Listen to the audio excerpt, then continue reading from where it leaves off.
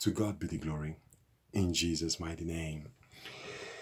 I really want to thank those who have just literally subscribed. I welcome you and I thank God for you. And I pray that what is happening here, you'll be impacted by what the Lord is speaking to the glory of the Lord. The Bible says that what He says in His word, those that hunger and thirst after righteousness, they shall be filled. And I pray that as you continue to learn from what the Father is basically speaking, that the glory of the Lord will continue to manifest and the revelation of His will be revealed in, through, with, for, and as you.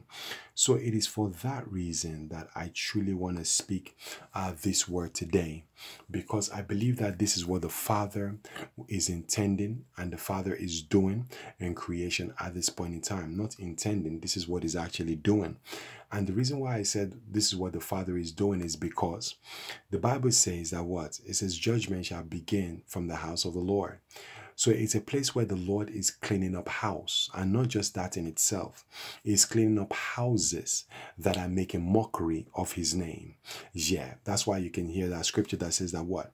God cannot what? Be mocked. So there are a lot of people who are in the body and they continue to do things and they're doing it to what? At the expense of the lives of other people, not understanding that what they are doing is bringing judgment on the acts of those that are with them.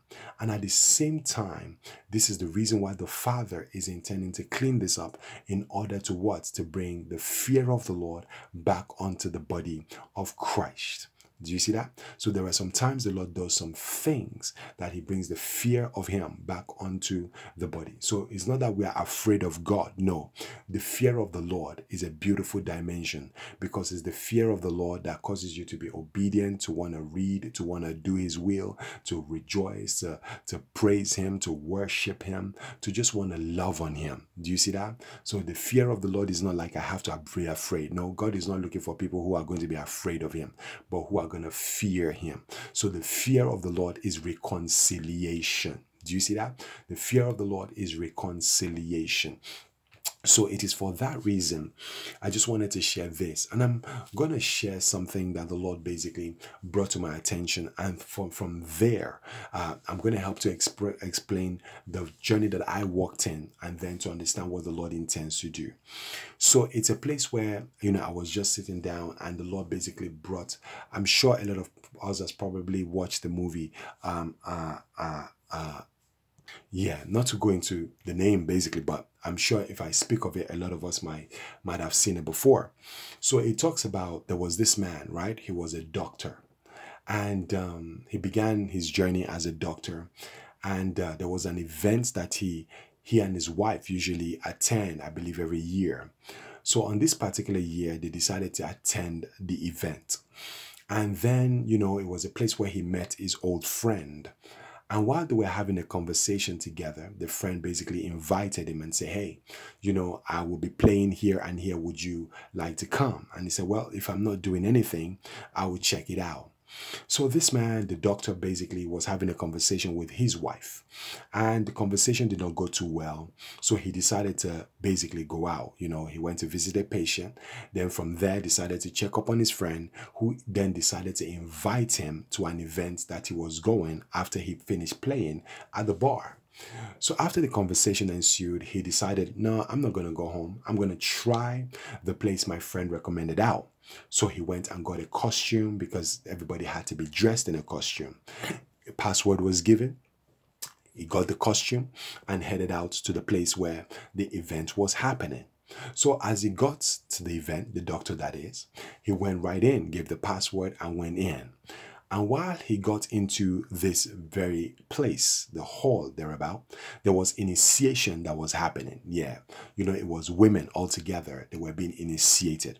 I believe it was a cult, basically. So from there in itself, he was watching how things were being done.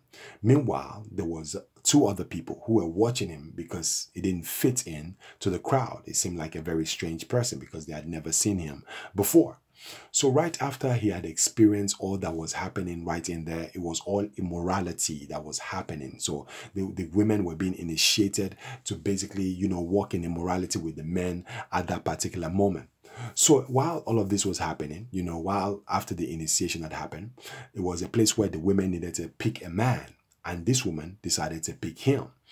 And while they were walking together, the woman began to say to him, "You've never been here before." He said, "No, I've never been. This is my first time." And then eventually, as the conversation began to manifest, the woman said to him, "This is not the place you need to be." And he was like, "Why not? I just want to experience it." The woman said, "No, this is not the place where you need to be. You need to actually leave." So he said, "Well, I'm going to still look around." The woman left him. And while he was witnessing all the immoralities that was happening, this woman came looking for him once again and said, "Hey, you need to leave now. And if you don't leave, this might cost you your life." So eventually what happened? He decided to, walk with this woman.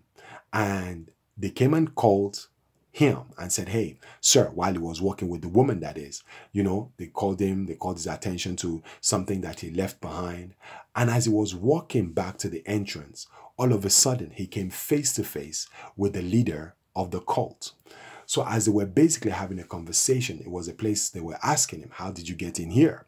Who led you here?" All of these questions was transpiring. Eventually what happened? It was a place where they told him to take off his mask. He did. So right there, they wanted to begin to humiliate him. And at the point where the humiliation was almost going to start off, the woman who had basically selected him right from the very beginning stopped them and he said, "Stop, don't do that. He's with me. I'm going to redeem him." And the men were looking at the woman like, "Are you sure that this is what you want to do?" She said, "Yeah, and they asked her, "Do you know the consequences of what you're doing?" She said, "Yes, I do." Which means she was redeeming him, and it was a life for a life redemption. Do you see that? So eventually the man walked out of the place, but in the end, the woman who redeemed him died. So you can begin to see he was now trying to find answers, and they kept threatening him that he shouldn't look further. They kept following him up and down. They began to attack his family. And from then on, do you see what happened? It was a place, eventually he had to walk away from that, and his wife was then left alone. Now, from this in which I shared, the Father gave me a dream, and this is what the dream basically is speaking about. So it was a place one day I was sitting with somebody in a car and we were driving. And as we were driving, what happened? It was a place where as we were going straight, the car suddenly veered to this house where there was a front door. Coming to this house, as I was driving, accidentally, the car kind of hit the door and the door came off. So in the process of it, there were men in that building that they all came out. Some of them came out and they were like, "What happened here? What happened here?" And I said, "Sorry, because it was just an accident. If the door is damaged, I'm willing to kind of replace it." But they said, "No, it's okay. Don't worry about it." And eventually left. So I drove on. Then I was beginning to ponder on what was happening. Why did I basically suddenly veer into that dimension in itself? And then hit the door and the men came out. And the Father began to explain to me through Through the book of Ephesians and chapter 5. And this is what Ephesians chapter 5 declares. It says here, it says, "For you were once darkness, but now you are light in the Lord. Live as children of light, for the fruit of the light consists in all godliness, righteousness, and truth. And find out what pleases the Lord." In verse 11, it goes on to say, "Have nothing to do with the fruitless deeds of darkness, but rather expose them. It is shameful even to mention what the disobedient do in secret, but everything exposed by the light becomes visible, and everything that is illuminated becomes light." So now you can see the Father was helping me to understand. Hitting that door coming out and those men coming out, the Bible says it is shameful even what the disobedient do in secret. So those people were actually members of cults and they were having a secret meeting.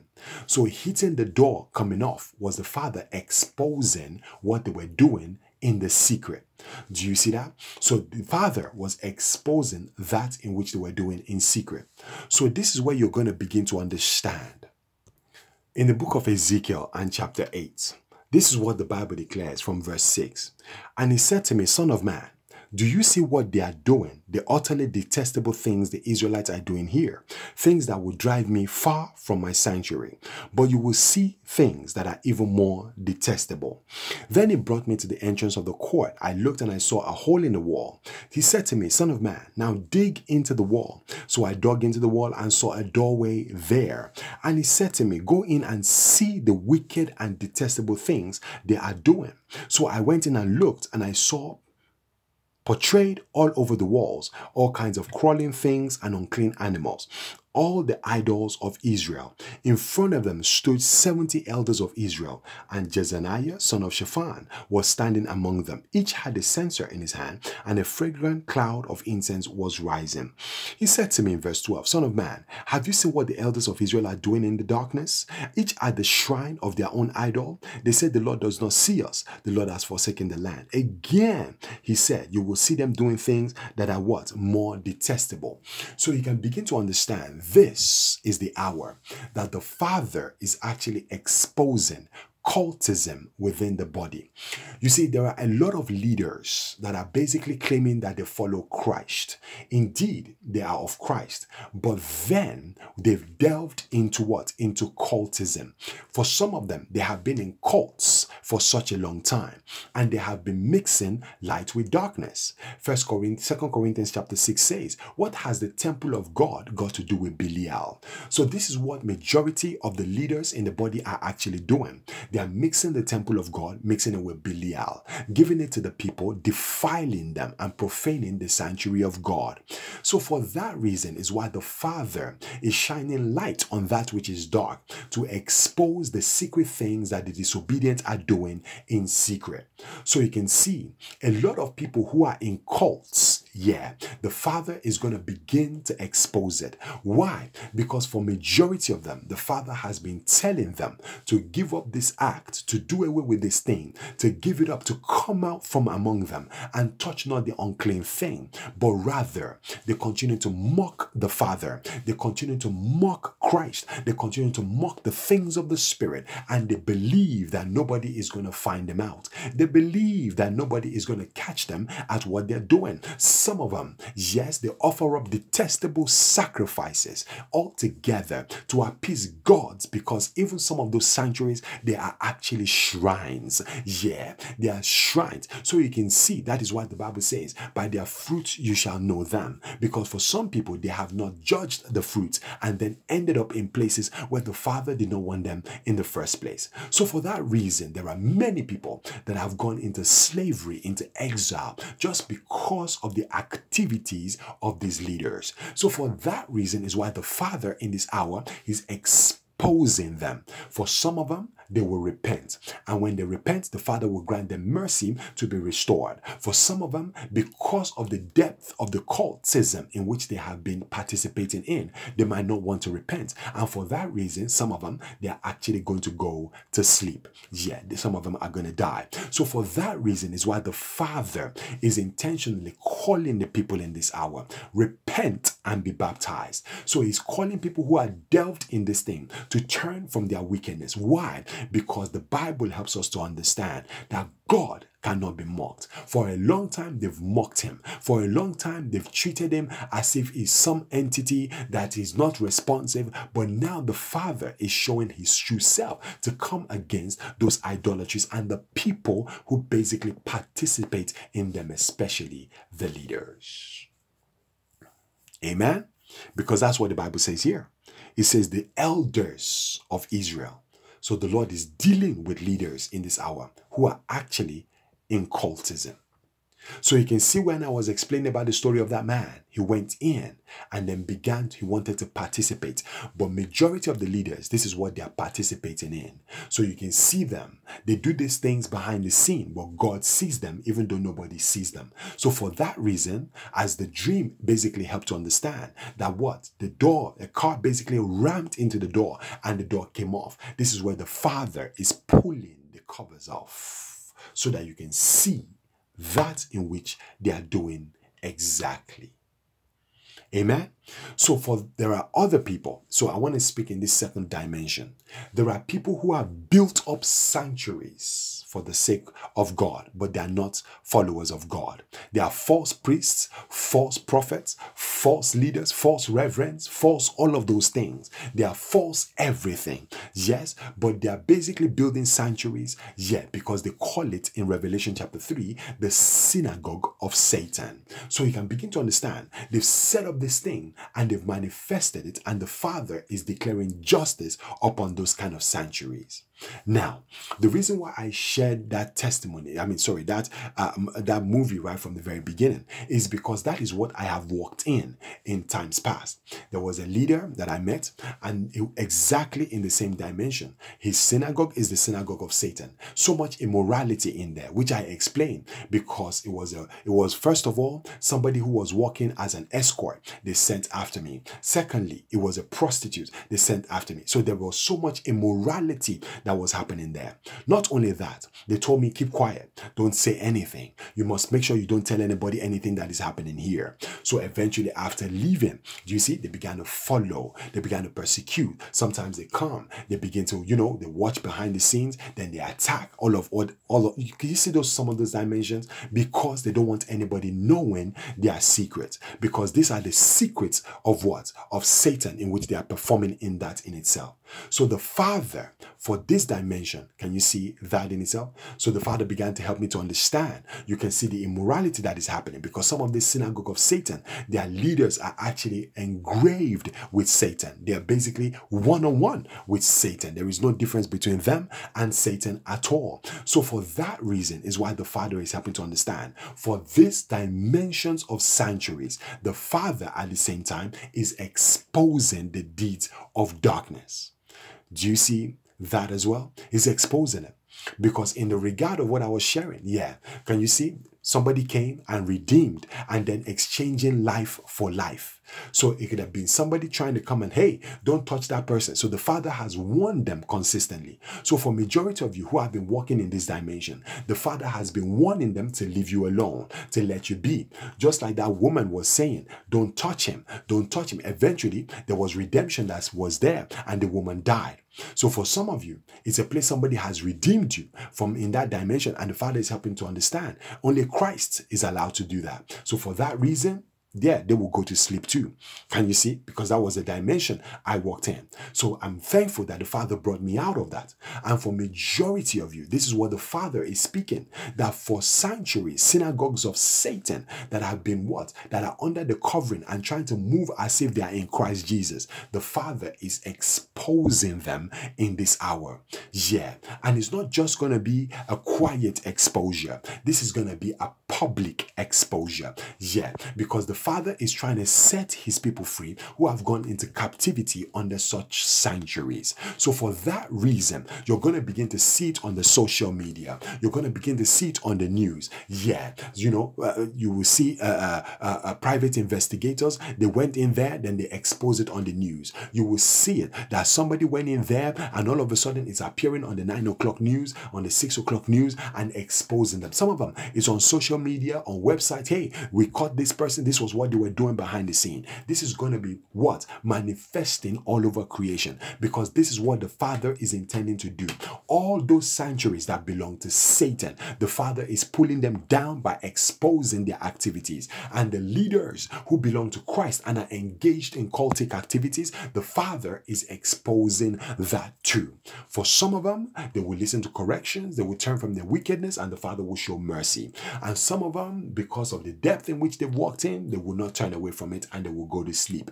Do you see that in itself? This is what the Lord is intending to do in creation. Do you see that?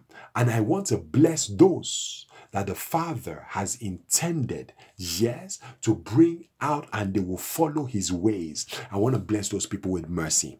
And for those at the same time who have been caught up in the synagogue of Satan, and you did not know you were there at the same time, as the Father is leading you out, as you turned away from this, I bless you too with the mercy of God. So you can begin to understand the Father in this hour.